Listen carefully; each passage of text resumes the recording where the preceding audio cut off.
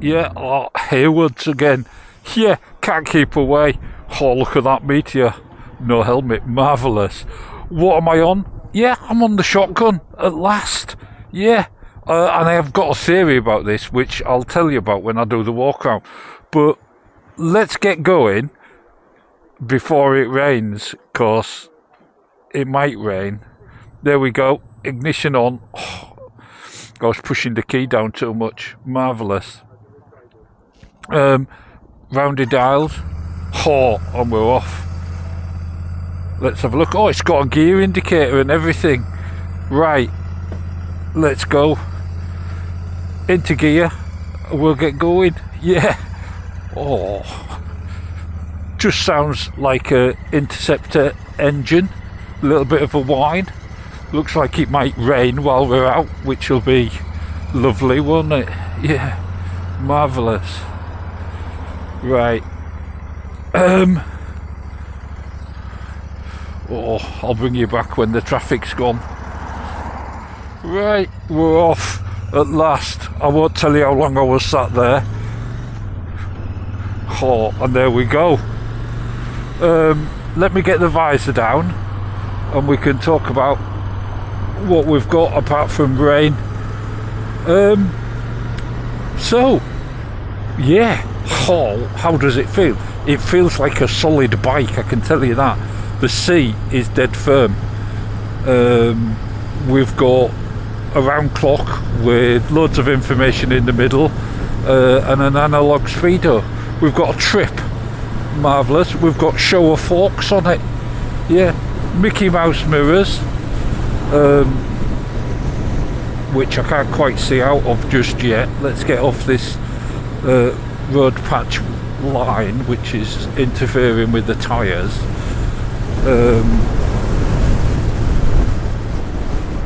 Just get that adjusted, that's better, and then we're off. Yeah, so that's what we've got. We've got the roundy dials. We're into a 40, no trouble, and we've got a gear indicator, and we've got 6 gears. Yeah, marvellous. I like the foot position is very similar to the Classic, both the Classic 500 and the Classic 350. Just wonderful, and of course the Bullet as well. Yeah, suspension feels dead right. Brakes, because this weighs in at about 240 kilos. Yeah, so it needs decent brakes, and the brakes do work just fine. Handling seems good. Of course we're going steady.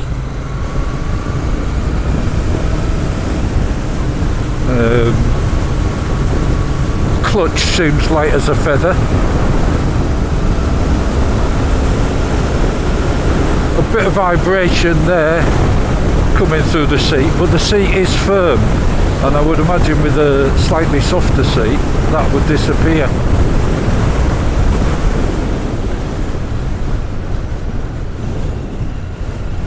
Get round here. Yeah, handling seems absolutely spot on. I don't know if you're getting raindrops, but I will give you a wipe in a little bit. There we go. It's blowing an absolute hoolie, and I'm heading straight into it. Yeah. So the brakes and everything just seem absolutely spot on. The seating position,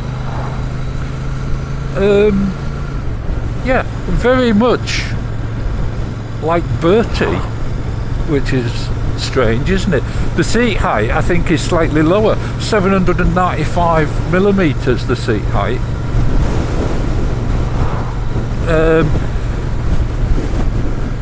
I guess everyone's going to say, well, it's a Super Meteor in different clothes, yeah, which is true, but Royal Enfield have a knack of being able to make the same bike feel very different? Has it got the soul of the Interceptor, which, you know, it's certainly got the heart of the Interceptor. This road is bumpy as hell, and I'm going to be very intrigued to see how the suspension deals with the Cambridgeshire road. It is firm on the suspension though, I will tell you that. It'll probably soften up over time a little bit, I reckon. From the view here, it does feel like the nose is a bit short, but I think that's because I'm used to Bertie. Yeah, I would have liked 2 round clocks, I reckon, on it, or a console like the classics. Now this road is absolutely shocking, and it will test the suspension definitely, and the tyres, so I will go steady with it.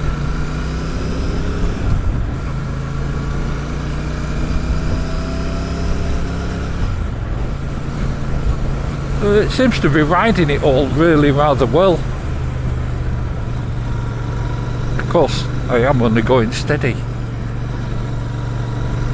but a bike like this really, I think, is more about going steady than it is about going like a loon. I know all the promotion is more about it being maybe a bit of a hoodlum, I don't know. Me riding it, I don't feel like a hoodlum on it. And like I say, I do have a theory about it.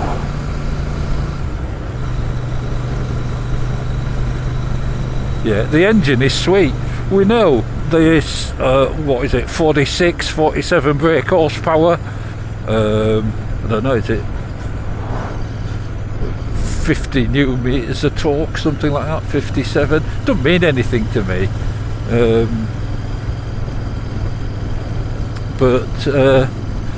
Yeah, I mean, for real world riding, it's just ideal, isn't it? And of course, we do have speed limits, and we have vans like this, and we have terrible roads like these. So is there any point, you know, on a sports bike, you would never come down this road, not in a million years. But round here, we've got the Cone who's hiding in a field, and I do need to rescue him at some point. But I will stop and we'll do the walk round just here. Yeah.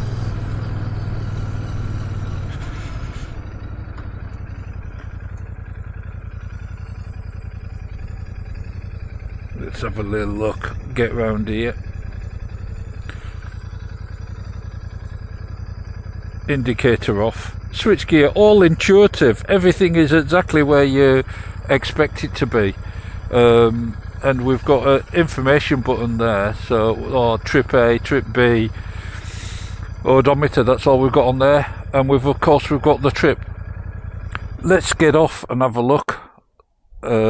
Side stand, just a little bit further back than what I'm used to, but you'd soon get used to that, wouldn't you?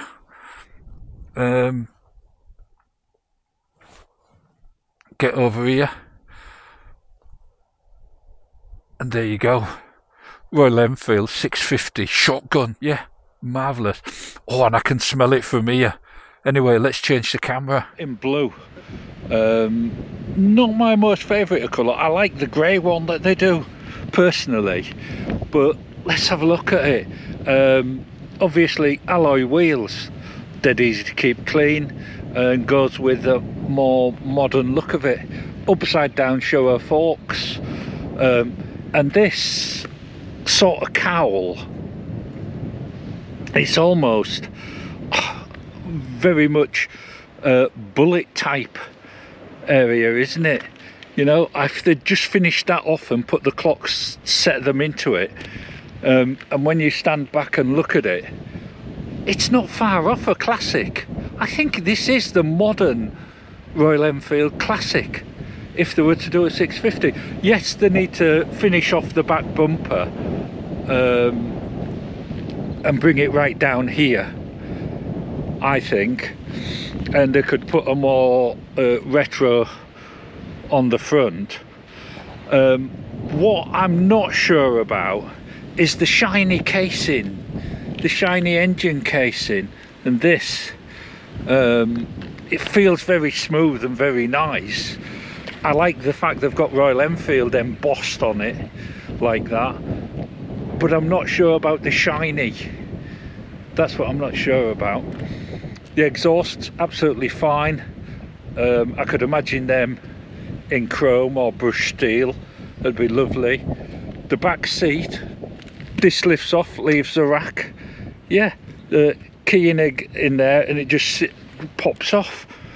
And there you put your bag on the back. Wonderful, isn't it? I could actually see myself with one of these. Yeah, I could. And do you know, when they were marketing it, I had no affection for it at all. My favourite rear light, that sort of bulbous feel, I like that a lot. Suspension is definitely on the firm side at the moment, and maybe some different shocks on it, I don't know, it's a bit dark there, sorry for you. All the switches, good, yeah. The brake levers have been updated, and they've done that with the new Interceptor. So if you buy a 2024 Interceptor, these have all been changed as well. Yeah, I like it.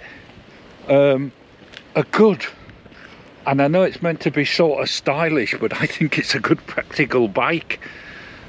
I do, and I can see how easy they can make a 650 Classic, and I don't think it needs a lot, and I think maybe this is already it.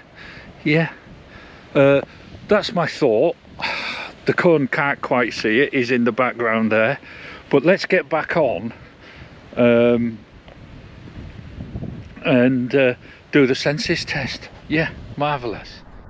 Right, here I am, back on board. Yeah, ignition on, brrr, ding, marvellous. Turn the roundy thing, wonderful. And what I'll do is, I'm going to pop into Madinley because I'm intrigued to see where the road is actually closed. So, dead easy to balance and turn, even though it's a bit of a lard arse, yeah, at 240 kilos. This road doesn't get any better at all.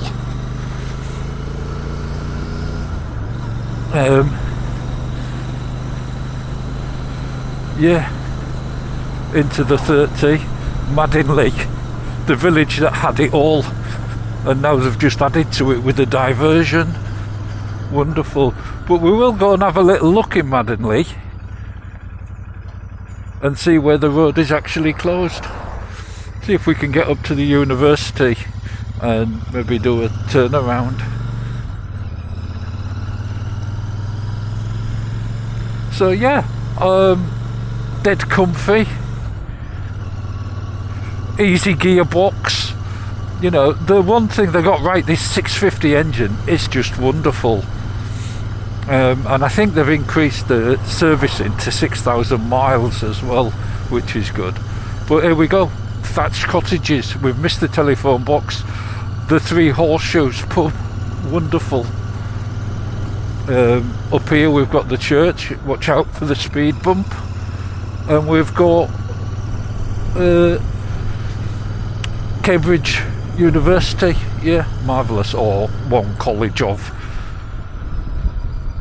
And the road ahead is closed, so we will just go back round here, and there's the church. Dead easy to manoeuvre this, very well balanced, gearing perfect for slow speed manoeuvring. But let's get on to the senses. Yeah, speed bump. Straight off, what does it taste like? Well, this one in blue has got to be One of those blue licorices, I reckon. I know I'm obsessed with licorice. Or is it a blue M&M? Yeah. Or Skittles, a blue Skittles. Yeah. Marvellous. Anything blue is generally very naughty, isn't it? And yet this I find quite chilled and relaxing, quite practical. I'll get my visor down. Of course it is pretty damn nippy. Yeah.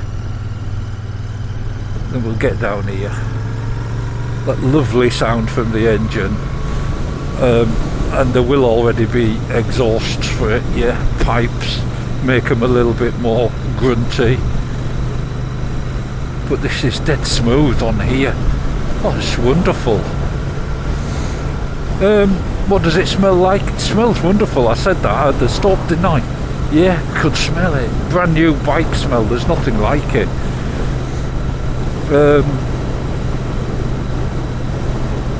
To look at, what does it look like?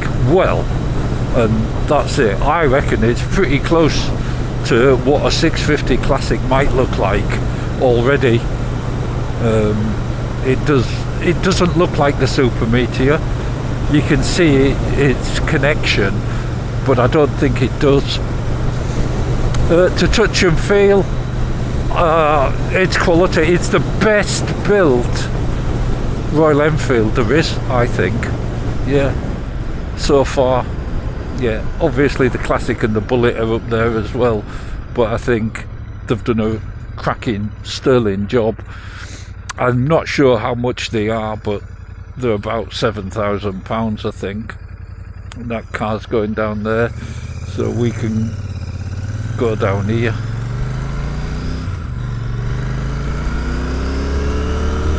Yeah, it's quite vibey through the seat. Now that might die down a little bit, and certainly if you put a comfort seat on it or something like that. Yeah, so to touch and feel, top notch, full marks, shall we say. Handling like a dream. Clutch feels light and easy. The bike's weight you don't particularly notice, well, at least I don't, others might. The brakes feel just perfect. Back brake feels very good there.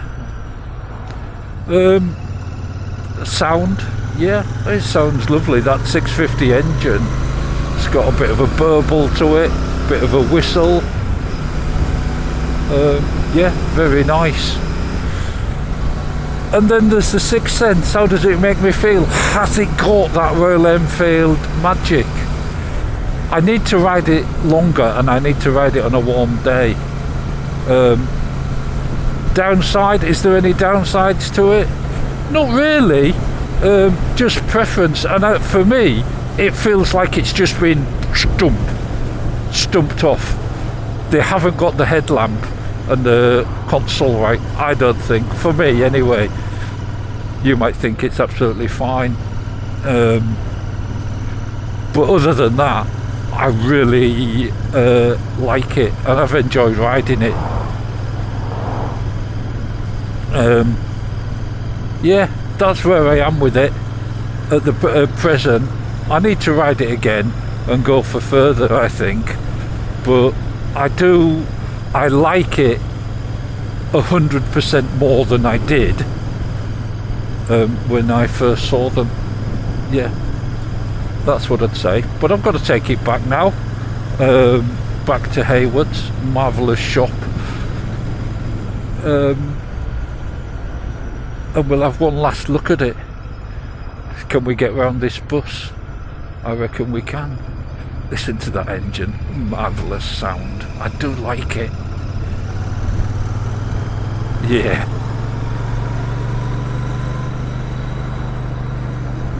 What I really like about Royal Enfields is everything's exactly where you expect it to be. Nothing's a surprise, and everything works just as it ought.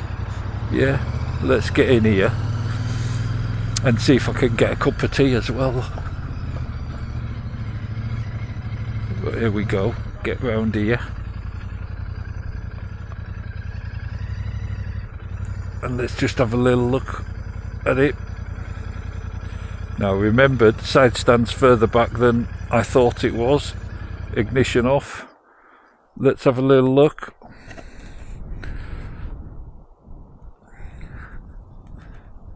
There you go. Royal Enfield 650 shotgun. Just wonderful.